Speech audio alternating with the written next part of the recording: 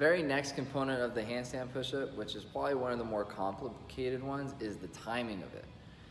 So I always relate it back to the push press, because in a push press, you allow your legs to initiate the momentum and it comes up your body into your arms to help press that barbell up overhead.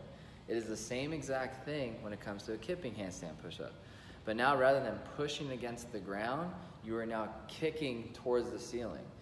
As soon as your knees and hips start to open is then when your upper body starts to fire a kipping handstand push-up, okay? So this actually takes a lot of practice, so it's always good to go down into the base of support of the tripod position and start learning that mechanic of the whole knees out, fire, and once your legs fire, to then fire your arms.